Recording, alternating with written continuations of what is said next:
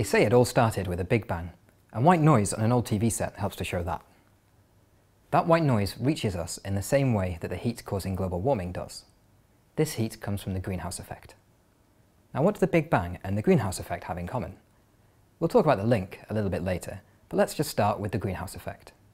The greenhouse effect is measured every day by instruments like these. And if we look at our nearest neighbour, we can see just what it's capable of. Venus has big, thick clouds, so that less sunlight reaches its surface than reaches ours. But its atmosphere is about 95% carbon dioxide. This causes a superpowered greenhouse effect. At the surface, it's hot enough to melt lead. Now, how can a simple gas like carbon dioxide be so powerful? The greenhouse effect works like this. We see the sun on a clear day because the gases in our sky are transparent. The sun's rays get to Earth's surface and they warm us up because light is a form of heat. This heat has to go somewhere or we'd just get hotter and hotter. Earth glows with infrared, a form of light that's invisible to the human eye. Greenhouse gases let through visible light from the sun, but they absorb the infrared from the Earth. They slow down its escape and they keep Earth warmer. We know how to slow down the escape of heat to keep ourselves warmer. It's called a blanket. Even though the blanket itself doesn't give off heat, we still put one on to keep warm.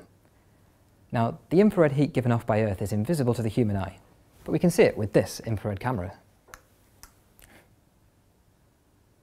Let's look at an example with a cup of cold water and a cup of hot water. If we look at them, we can't tell which one is hot, but the camera shows that hot water glows more brightly in the infrared than cold water. A similar thing happens in the atmosphere. Greenhouse gases are special, not just because they absorb infrared, but they also glow in the infrared. The glow from the Earth's surface goes upwards. Greenhouse gases absorb some of this heat, and then they glow in every direction, including down towards us. This recycled heat is how the greenhouse effect warms us. We measure it every day here at the University of Reading Atmospheric Observatory, and this is a purgeometer. It has a special window that only allows infrared light through to be measured. Even during a cloudless night, it measures the constant, warming greenhouse glow.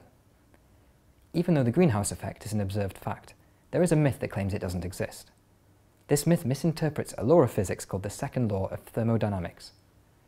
The second law says that even though heat moves in all directions, overall, heat moves from hot to cold, and not from cold to hot. The myth says that the greenhouse effect doesn't exist because it means heat going from the cooler sky to the warmer surface. But this is a misrepresentation. The greenhouse effect obeys the law. A square metre of Earth's surface sends about 500 watts upwards, so it works like a 500-watt heater. The greenhouse effect sends down about 330 watts of heat, so in total 170 watts goes from the warmer surface to the cooler sky. Heat overall goes from hot to cold, but the greenhouse effect sends some back to warm us up. The myth misrepresents the second law of thermodynamics.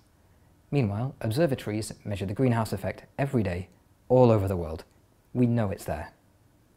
And this is where the Big Bang and static on an old TV come in. Outer space is very cold. It's about 270 degrees Celsius below freezing. But a tiny part of the static on that TV screen is the remains of electronic noise from the Big Bang. This noise contains energy, so it is heat. And despite being unbelievably cold, some heat has flowed from the frigid outer space to a balmy living room.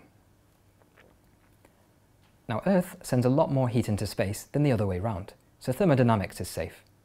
And even though we can't see it, we live under the faint glow of the Big Bang and the much brighter glow of the greenhouse effect. This keeps us much warmer than we'd otherwise be.